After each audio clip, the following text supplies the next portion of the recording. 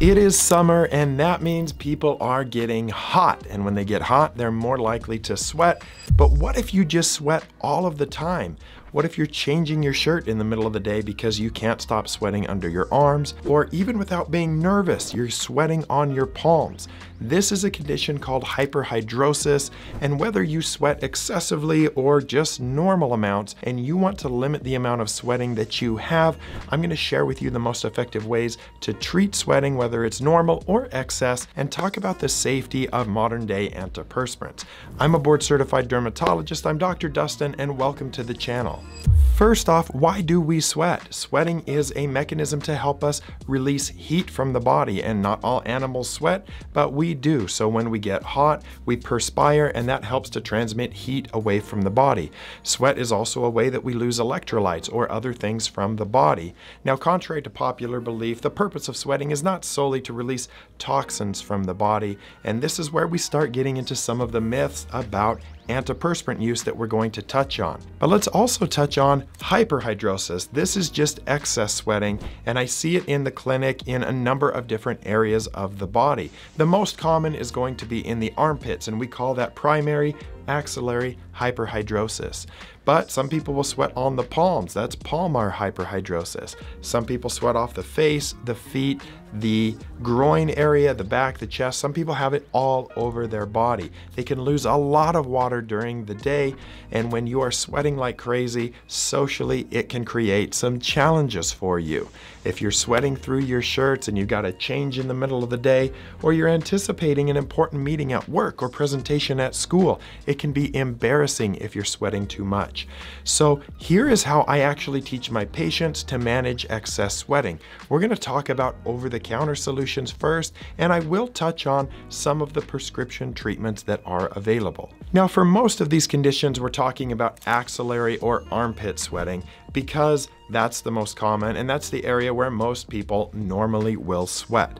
So if you are trying to prevent excess sweating or even all sweating from the armpits, here is the dermatologist recommendation to manage that. When you go to look over the counter for an antiperspirant, that is the class of ingredients that are going to help limit sweating. If you are buying just a deodorant, that does not in any way slow down your sweating. It essentially just masks the smell that you can develop if you're sweating a bunch. And it's important to know that it's not the sweat that can make you stinky. If you are starting to get stinky, it's because we have bacteria on our skin that is digesting and consuming the products of the sweat, because it's not just water and minerals.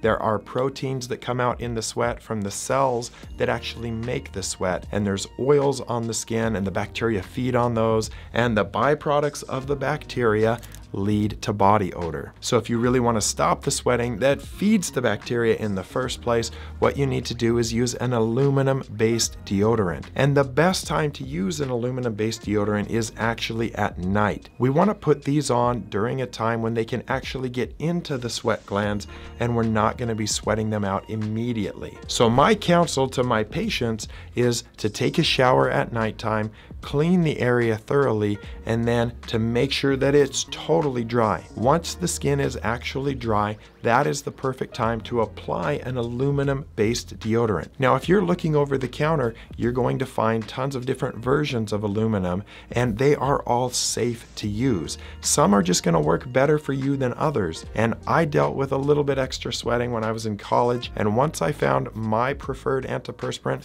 I have stuck with it for 20 years now. Aluminum and these aluminum compounds actually can go into the sweat gland and form a small plug that prevents sweat from escaping. They don't last forever, and we're not absorbing anywhere near a significant amount of this into the body. They're just sticking in the sweat gland and preventing excess sweat from coming out. You may still sweat a little bit because you're not going to have every single sweat gland absorb that aluminum. But when you put it on dry skin and go to sleep and you're not sweating a whole bunch, it has a chance to actually get in there and work. If you would like to reapply in the morning with an antiperspirant, a deodorant, or a combination, prescription antiperspirant deodorant product, you certainly can do that. But you'll find that when you put this practice into habit, you're going to have less sweating throughout the day. Now, the difference is if you have hyperhidrosis, you may still have significant sweating because there's so much water coming out that it just pushes that aluminum out or just breaks through in some way or another. And this is where we get into prescription-based products. When a patient comes to me for hyperhidrosis and they have failed all of the other over-the-counter antiperspirant/deodorant, the most common prescription that I'm going to give them is a prescription-strength aluminum-based antiperspirant. The one that I most commonly prescribed is called Drysol, and this is a 20% aluminum antiperspirant. I give them the same instructions that I just talked about to put it on dry skin at nighttime. Patients will use this for 5 nights in a row the first week, and then they'll take 2 days off. Then the next week, 4 days in a row and 3 days off. And then they'll use it for 3 days in a row and have 4 days off. And we continue this cycle of dropping 1 day per week off of that schedule until we go down to using it 1 time per week. And for many people, that is an excellent plan that leads to significant improvement in their sweating.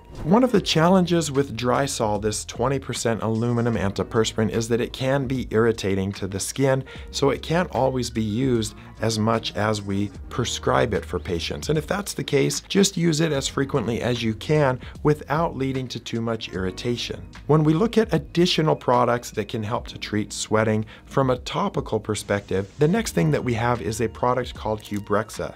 This is a topical glycopyrrolate, and I'm going to explain what that means here in a minute, but this comes in a cloth that can be rubbed under the arms, and what it does is it stops the transmission from the nerve to the sweat gland, because that nerve has to be active to tell the sweat gland to produce sweat.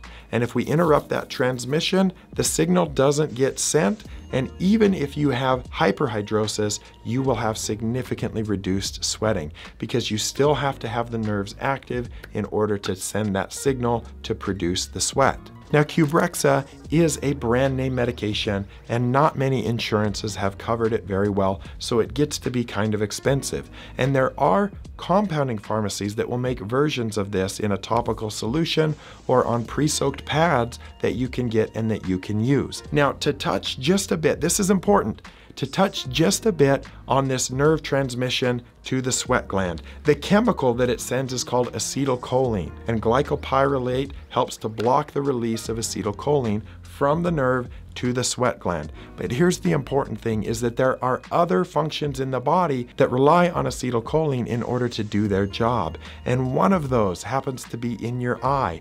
The dilation of your pupil is a response due to the release of acetylcholine. And so if you are using Qbrexza, you have to wash it off of your hands after applying under the arms, because if you have that product on your hand and you rub your eye, your pupil will blow up and it will get super big, like you've been to the eye doctor and had your eye dilated. And if you only have one pupil that's doing this and the other one is normal, it might look like you had a stroke. And I actually had a patient that this happened to before they came to see me, and we're now doing something totally different for their sweating. But in this case, they thought they were having a stroke. Even though they felt fine, they knew that something was wrong. They went to the emergency room, had a CAT scan, a full neuro workup, and then within a few hours, the eye was back to normal and they were discharged from the hospital. And it took them a minute to realize what was actually going on, but that was due to the glycopyrrolate in the product. So that was alarming, but it is a safe product to use. For other prescription products, you can actually take glycopyrrolate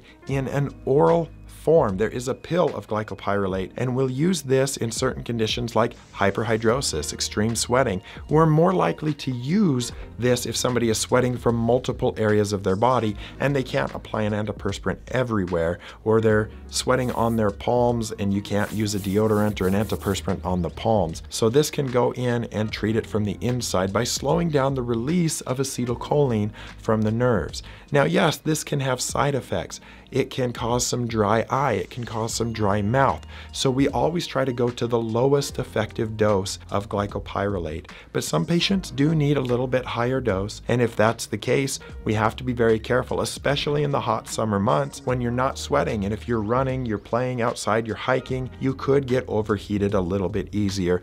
So you have to stay well hydrated, stay in the shade, protect your skin from the sun, because it could have more significant side effects if you're not careful. Another medication is called oxybutynin, and this also blocks the release of acetylcholine. I don't prescribe it as much in my practice, but it can be very effective, and it works in a similar way to glycopyrrolate. Now, this one is mainly prescribed for people with an overactive bladder because the squeezing of the bladder to empty your urine is also a function that is dependent on acetylcholine. So that is another problem. If somebody needs this medication and they have difficulty urinating to begin with, this could cause urinary retention.